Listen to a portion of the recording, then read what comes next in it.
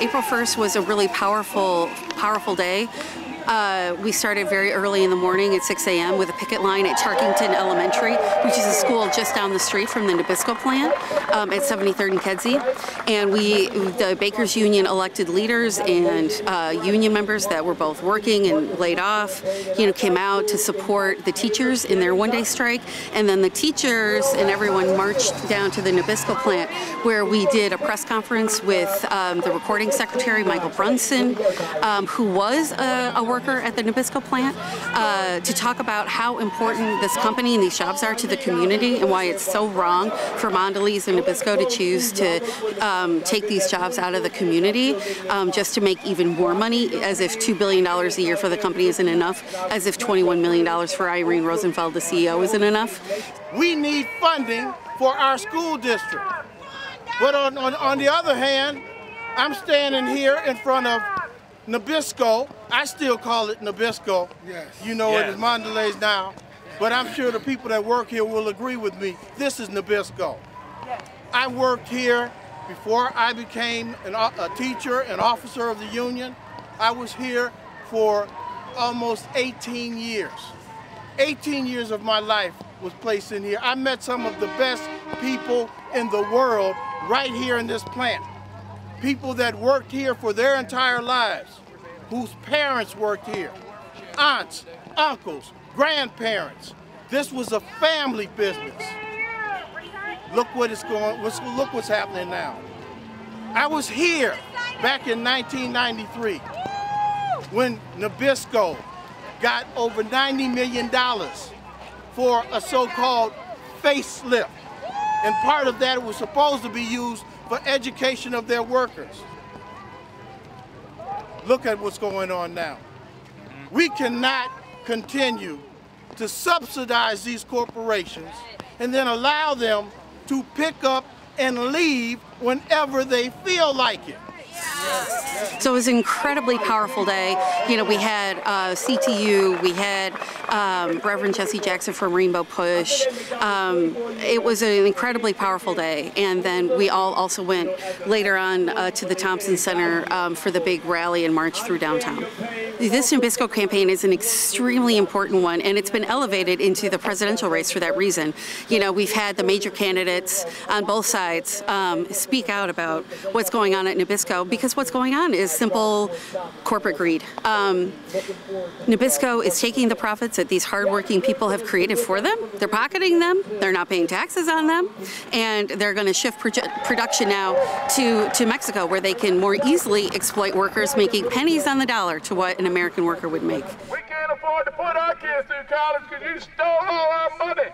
You stole our jobs. You stole our livelihood. All for your greed. Your never-ending, never-satisfying greed. That's what you are, greedy. Lie to people. Steal their money. If we did that, we'd go to jail. When corporate executives do that, they give them a bonus. Something's wrong with this country when that happens. But we know you're the leader already, so we're here to tell you about it. Stealing our money, starving our children. That's American children you're starving, Irene. How does it feel to know that you're starving the country that made you who you are? I'm Danny, and I'm with Fight for 15 Union from Chicago. And what we have in common with Nabisco workers is they're trying to put the Nabisco workers out of work, hundreds of them. And we're trying to fight for our jobs as well, trying to get minimum wage and equality. So we're out here to support them because they need a job as well as us. So we're all in solidarity together. We want to start this off. We got our friends, we got our members from Chicago coming up. Just gather around in here. Come on, move up in here. Fill this space up in here if you would. Remember, we're going to be on, we're being on a video, so move up in here, get into space in front. And we are here to send a loud, clear message to Mondelez's shareholders, right? Absolutely. Let me tell you a little bit about how we got right here today. On May the 15th of last year, 2015, this company wanted to have a meeting. So both Jethro and I and the stewards and the officers from Local 300 attended that meeting in Chicago. And here's what they wanted to tell us. If your people in Chicago will give back $46 million a year, every single year from now until time in memoriam, right, we will consider putting a $130 million investment into your plan, right? That's 60% of the wages and benefits made by everybody that works in there, right? For a consideration of $130 million. Well, let's face it. They took American worker profits and built a $500 million factory in Salinas, Mexico, and they had the intent of sending that stuff to Salinas, Mexico anyway. Regardless, they were on a fishing expedition, and they wanted to know if we would break the national agreement in order to, at one particular place, in order to save jobs. So, when we talk, well, that's how we got here today, and that's exactly what we're fighting against. We have people all across this country that have been calling, and we are going to send teams out here in the future to go on the East Coast and the West Coast to pass this particular message. Thanks, Ron. Ron said, my name is Bob Ryder. I'm Secretary Treasurer of Chicago Federation of Labor. Do you believe in American-made products? Yeah! Who thought that we were going to start getting Oreo cookies, of all things, from Mexico? Yeah. Hey, the brothers and sisters in Mexico, God bless them. They should be making Oreo cookies for themselves, but we should be making Oreo cookies for ourselves, right? Yeah! Let these greedy people hear us. Come on! Yeah! I want to thank all of our brothers and sisters. We have Jobs with Justice here. We have Fight for 15. We have the Teachers Union. We have BCTGM. Are we excited or what? Yeah! And the auto workers as well. Yeah!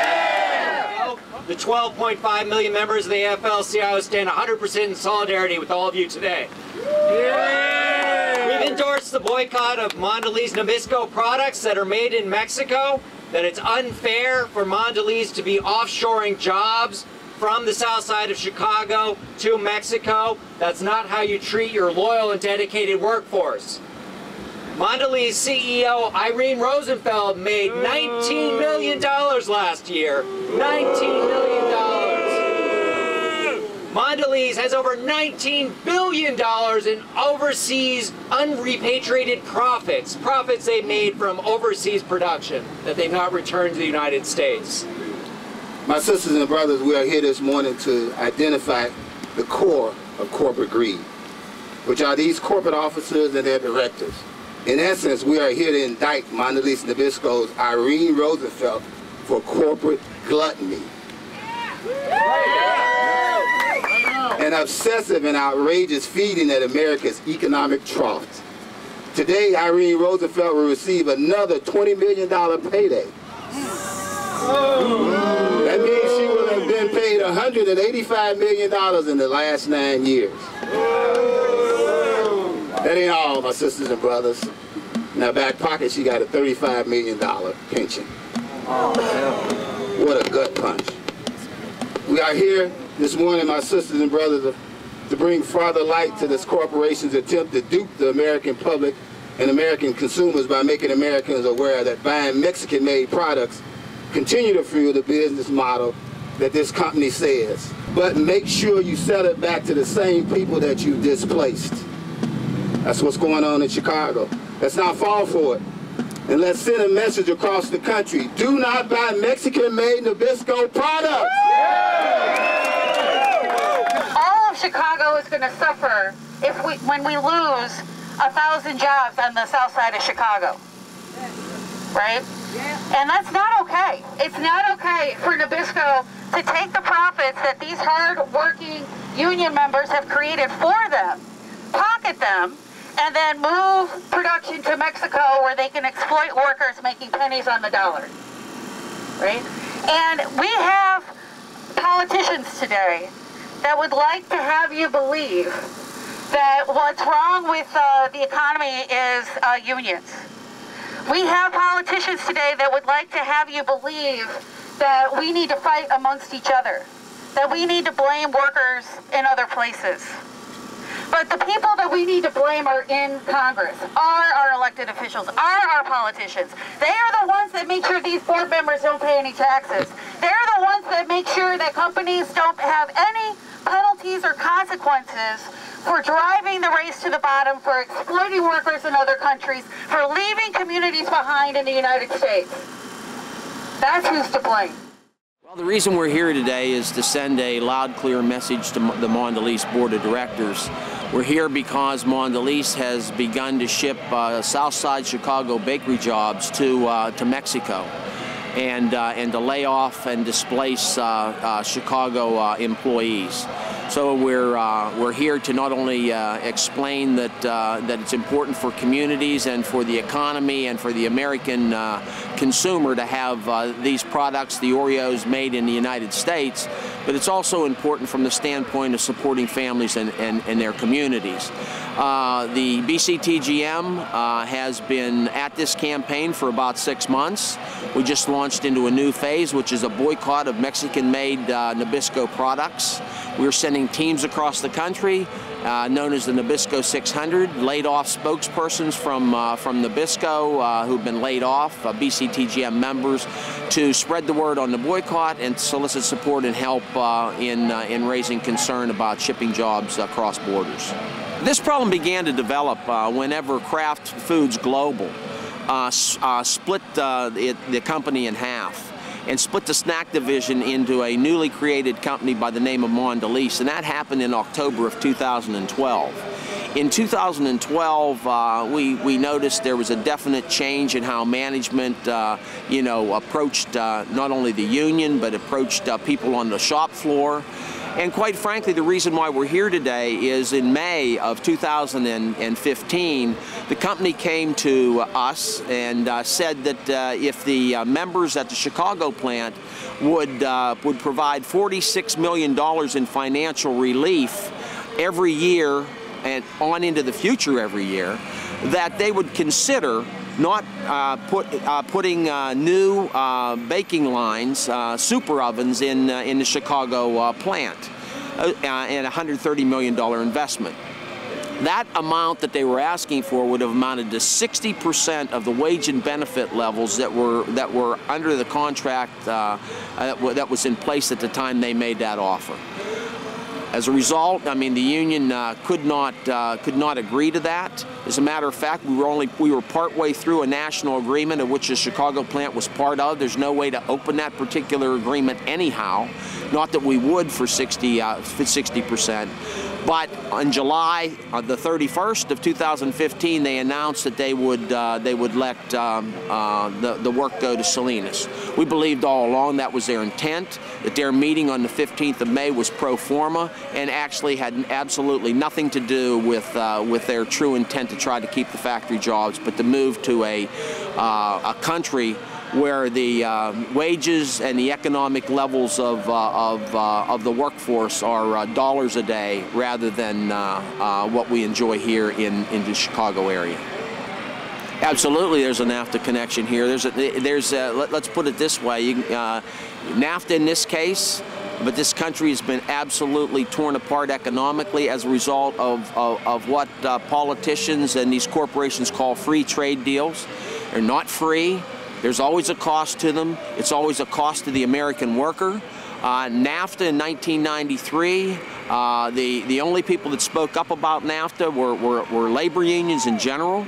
And there was no way that NAFTA, that the United States manufacturing base was going to sell their product to Mexico, because the rate of pay for Mexican workers was so low they couldn't afford it. So what happened?